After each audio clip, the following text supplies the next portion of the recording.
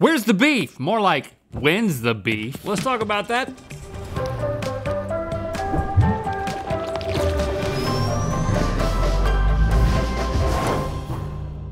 Good mythical morning. Promising fresh, never frozen beef, uniquely shaped into squared patties, the ever frozen in time smiling face of Wendy is the best kid anybody could ask for. Especially because we know she would never ever put us in a nursing home and forget about us. Oh. And throughout the years, she's seen some questionable menu choices, friscotta sandwiches. But she's also seen some truly iconic winners. She's seen it all, hasn't she? But do we know when she first saw it? It's time for Stuff and Shuff, Wendy's edition. Welcome to the Stuff and Shuff Zone. Okay, boys, each round you'll guess the origin of a specific menu item from Wendy's by shuffling your pucks to the correct decade on the Mythical shuffleboard. The winner will get a very special gift from Wendy's founder Dave Thomas and his daughter, the Wendy. What? I know, and Rhett, you'll be shuffling first since you won last time. The ghost of Dave Thomas is here? Yep. Yeah. All right, ready to catch? Yeah. Yeah. Ooh, it's that baked potato. Oh yeah, Wendy made this famous. So this one's got bacon on it. Does that make it different? I don't. No, you're guessing so. the baked potato. We just wanted it to be nice and dressed up for you. I like to get the chili too, put the chili on there. I'm sorry. There's no other fast food place that I get a baked potato at. No, it's like Wendy's made baked potatoes cool again. I'm going first. I'm just gonna keep eating a little bit more of this tater. There's so many unknowns here, Link. We first have to guess when Wendy's happened. We know that a man named Dave Thomas founded it, and we know that he was already old when we were kids, and we know that he is now Deceased. dead. Okay. Hopefully they put a cool bass line in there, like a dead bass line. I don't think they did, man. Sorry. How old was Dave Matthews? There you go. There's Dave Matthews. How old was Dave Thomas when he died? I don't know, 80. When did he die? I don't know, 15 years ago. So he didn't do this in the 40s. He founded this in the 50s. Baked potato, not something you start with out of the gate, but once the 70s roll around, you're gonna be adding baked potato to the menu in the 70s? There's never a time when it can seem motivated. I think this is a crapshoot. It's either the 60s Nobody else did it. 60s or 70s. I'm gonna try to nestle between the two on the cross where they connect. Oh, stop! Dadgummit, Wendy! Dadgummit, Wendy! Now, the thing that I'm concerned about is my answer is the 80s. I mean, I always remember them being there, and I remember those 80s. There were taters. So how do I push you? What you gonna try to do? I'm gonna nestle up against you so that I can lay claim to 1980 as well as 1970. Here we go. Do me right, Wendy. Oh, I've gone past you, but I've come back. Ooh. And, You're still closer to 80s. You're still closer to 70s. So I think mission feeling accomplished. good about that. Mission Feeling good about that. And do you eat the tater skin? Oh yeah, that's the best part. That's where the fibra is. Uh-huh. Wendy's sells more than 1 million baked potatoes each week. They were first introduced to the Wendy's menu as a healthier option in 1983. You were right, bro. And as y'all already know, this was also the same decade in which the famous Where's the Beef commercial debuted. Let's just watch it for fun. Yes, please. I love this It commercial. certainly is a big bun. It's a very big bun. Big fluffy bun. It's a very big fluffy Whoops. bun. Where's the beef? There you Some go, hamburger girl. places give you a lot less beef on a lot of bun. Where's the beef? At Wendy's, we serve a hamburger we modestly call a single. And Wendy's single has more beef than the Modestly. Whopper or Big Mac. At Wendy's, you get more beef and less bun. Hey, where's the beef? I don't think there's anybody back there. You want something better. You're Wendy's kind of people. The person on the far left was listening to the bun. Did you see that? Yeah, seeing if it would talk. You ready? It's gonna flip. I'm gonna forklift it. It's gonna flip one time. Yeah. Forklift almost didn't catch it. What do we have? A special. It says special. This is What in the world? It's an egg sandwich. Is that sausage in the shape of a square? Or is that burger? It's sausage. It is It's sausage. a sausage. I didn't know their sandwich. sausage was square. I didn't know you could do sausage on a regular bun. You're guessing like a Wendy's breakfast sandwich is the round. Man, I don't usually do breakfast sandwiches with regular buns. Me neither. That's a bit weird to me. I'm not I loving like it. Does that still exist? Do we have to make that and wrap it up? I didn't even know that was a thing. So breakfast sandwiches at Wendy's, they were late to the breakfast game. They weren't playing in that early morning thing. Now they got in before Taco Bell did, for sure. But I'm thinking, I think it's 2000s. I think it was pretty late in the game 2000. that they opened up for breakfast. Okay. And I thought they did have biscuits for a while, but sandwiches. Lot to think about here. Lot to think about. All right, I'm gonna go for 2000. I want to go a little bit in the 90s too. Stop, stop, stop, stop, stop, stop, stop! Oh gosh! That does not indicate my wishes. How do you feel? I don't know, I don't have a feel for it, you know? I'm apparently not feeling. Do you agree with me? I mean, I'm now stuck in 1940, which is a dumb spot to be. I feel like it's not the 80s because we just did that with the baked potato, and it's definitely not before the 80s. I mean, when did McDonald's even do breakfast? I mean, they were doing it when we were kids, because my dad got me one of those, the pancakes one time on a road trip. Oh, and I was surprised. I was like, oh, they got pancakes. Huh, who would have known? Is that the one where you left you in the bathroom for 2 days? Yeah. I don't like to talk about it, but I did have pancakes. What are you going for? I can bump you. I can nestle you a little bit further into the 2010s. I'm gonna just kind of make contact with you here. Because what's your answer? Same as mine, 2000? I think 90s probably is the answer. I mean, what's the point of bumping you? It's fun. There's more fun. It is a bump fest, y'all. Looks like it's gonna be a gentle nudge. I like what you've done because now my answer is 2010. I think it could have been that recent. The entire breakfast menu at Wendy's debuted pretty dang recently in 2020. Yes! Let's take a look at I didn't know it was that recent. You're kidding. Yeah, no, I'm not kidding. I don't do that in this game. Let's take a look at the commercial. Wendy's $3 breakfast deal is a bacon and sausage croissant plus seasoned potatoes for just $3. It's the kind of breakfast that really sticks with you, especially if you're Tyler. What's the deal with Tyler? He's a chef. Chef Tyler? He smells the bacon. Am- Our breakfast. Oh. I don't get this. You'll never forget. Wendy's is I don't know who Tyler is. Choose Wendy's $3 I do now. Like, why are they trying to bring Tyler into Wendy's world? That's like their thing, apparently, I guess. I just learned this right now. And I also just learned Chase went to school with that guy. His name is not actually Tyler. No! What's his name, Chase? Bill. Bill. Oh, yeah. Well, I'm glad they didn't go with Bill. Yeah, that ain't gonna work. Where's the beef? Oh. That was very gentle. Not here. This is just frosty. Just classic. I mean, this is an undeniable win for Wendy's. The big W. What puts the win in Wendy's? The Frosty. Oh. Ain't nobody do it like a Frosty. It's always been good. It always will be good. And the name for it is so great. I mean, what else could they call it?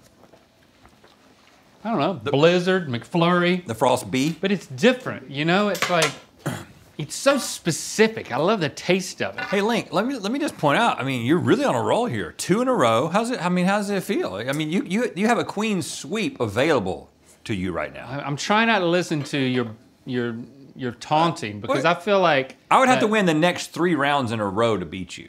I'm not gonna be confident. If you win one I'm still round, trying hard. If you win one of the next 3 rounds, you win. This is pre-80s. This could be 50s or 60s. I think that their Frosty machine, I think it was 1961. Wow, that is a very specific number. Love a good Frosty. Come on. That almost got there. I didn't quite have enough oomph on it, but... My guess is that 1960. the Frosty was there from the beginning because when these places opened up back in those early days of fast food, they would usually do burgers and shakes. Burgers, fries, and shakes. But McDonald's got it all started from a franchise standpoint. I don't know if Dave Thomas was old enough to found something in the 50s. I mean, maybe he was. I feel like 60s is a great guess. But here's the thing. I have the ability to bounce you, do a reverse bounce, which you're so fond of doing. Uh-oh. But isn't there a rule about how far I can bounce you? What is the rule about how far I can bounce you? You can't bounce me. You can't reverse. This is the whole thing we went over, man. Listen, You're the one who can't. You're the one who was so particular about this rule. So do you remember it? You can't do a reverse bump that takes me all the way out of contention. I can't do a reverse bump that takes you past the top of the pyramid. Are we gonna have to consult the scroll? We're gonna have to consult the scroll. We hate doing this, but we gotta do it. Oh, scroll, oh, shuffle rules. Please refresh our memory. I think it's pretty far down here. We like to make some rules. Okay. And then we get mad when we have to refer to them. A reverse bump clear out. Did we not put this? Yes, we did. Do we not have a rule about this? Yes, we do. Oh, there's more rules. Yeah, it's down there. Oh, I need a magnifying. Do we have a magnifying glass? No. Yes, we do. Okay, henceforth, bumps of the reverse nature, here we are strictly forbidden, except, of course, if Sir Link decides he desires a bump of reverse nature. In such a case, bumps are again legal, but Sir Link may not push his opponent outside of the boundaries of the sacred pyramid. So I can't institute a bump? You can't. This is making fun of me, and I don't like it. This is misconstruing what I was. Read the other one underneath it. It says, each opponent must bite thine item. So you have to eat the item. Really? You have to eat the item. We added that we have to bite. That was probably a Sir Link instituted rule because Sir Link probably decided he didn't want to eat something. And then I said, I think you got to eat it. And then we added it to the scroll. You can reverse bump, but it can't be a clear out. It has to stay within the realm of the pyramid. Which I don't know if that's going to help me very much because that would put you at 1950. But what happens if I do a reverse clear out and you do go beyond? You have to put it back in a place and play. Shoot, man. I think 1960. Because what was happening was you were reverse bumping me all the way out. And then it was just like not even fun anymore. 1960 feels like the right answer. The only other acceptable answer would be 1970 if Dave waited really late. So I kind of need to push you into the 80s, but this is tricky. This is a tricky bump. This is not a reverse bump. This is a classic bump. So you were deflecting me into the 80s and you into the 60s? That's the plan. Ooh.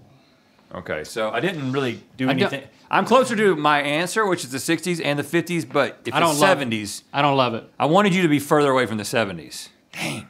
Today, the Frosty is one of Wendy's most popular menu items with over 300 million sold annually worldwide. They're good. But when it was first released, the Frosty was one of only 3 menu items available on the menu, costing just 69 cents in 1969. Woo! We did it! So you get the point, but I was only 8 years off. 8 years off, Link. From my guess. Before we reveal that next item, whoa, you know what we've got?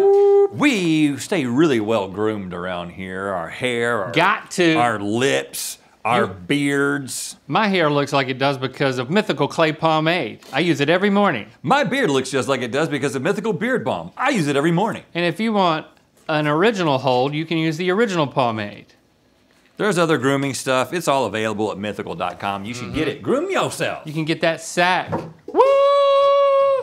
What we got here, Holmes, we have a Wendy's chicken sandwich. Spicy. Spicy. Thank you for the tip. Do you have a mater on yours? Yep. Yeah. So I'm gonna go open-faced. Because I have to bite it. Spicy. That's Is good. it hot? Is it real spicy? Link, you're still on the lead. Ooh. I never get this. It's not too spicy. It's almost like black peppery spicy, but I know that it's more than that. So Wendy's got in the chicken sandwich game early, like decades before it became like this chicken sandwich war where everybody's trying to outdo the other one. But was it spicy? Because you're saying it's specifically the spicy version. Mm-hmm. The spicy was still pretty early. How early? 2000s would be really. I think they went as early as the 90s. I think in the 90s they had a spicy chicken sandwich, and so here I am, hoping that my lead doesn't shrivel away, but feeling pretty good about this. 90s. That's it, Ginger. Come on, keep crawling, girl. Thank you for that, Link. Ah, boo. Boo!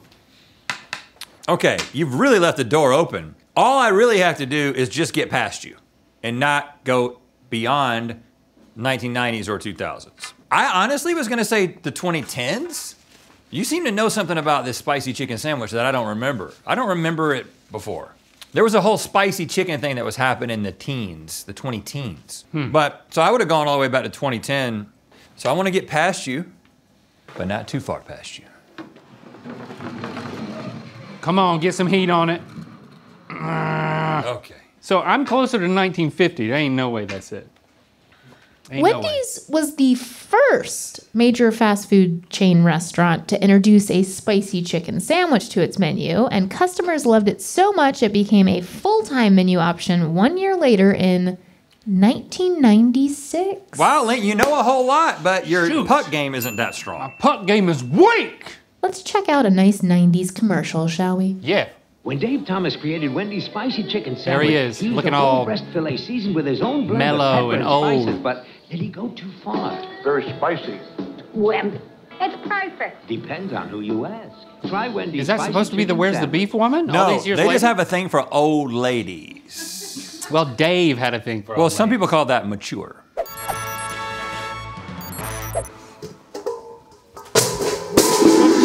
There Make we it look go. cool, make it look cool, make it look cool. Just, nobody saw it, Yeah. nobody saw it. Ooh.